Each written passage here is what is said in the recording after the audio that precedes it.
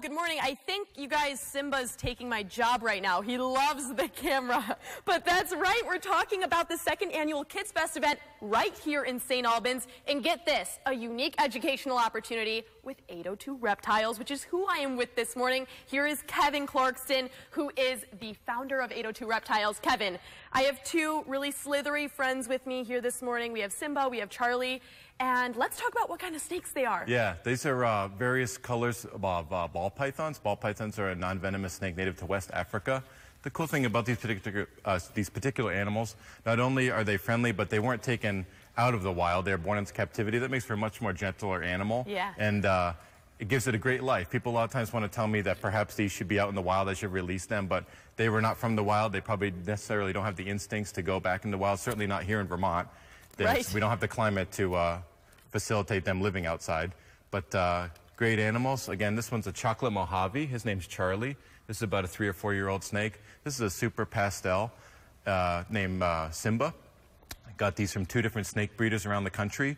And we're going to be here from 3 to 5 on Friday doing a reptile meet and greet. And it's cool to see these animals on camera, but I promise that they're cooler in person because these are real. I can vouch. These aren't trained. I didn't train Spencer how to hold these. She just got right into it, and that's how docile and friendly and happy with everyone they are. They really, really are. And something cool that Kevin just told me about, notice their tongues.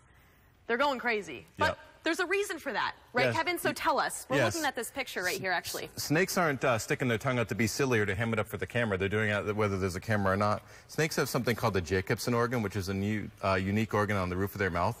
Their tongue comes out. Notice, too, that it's forked. It's much easier to notice in this illustration. And this snake is interested in what I'm talking about, too.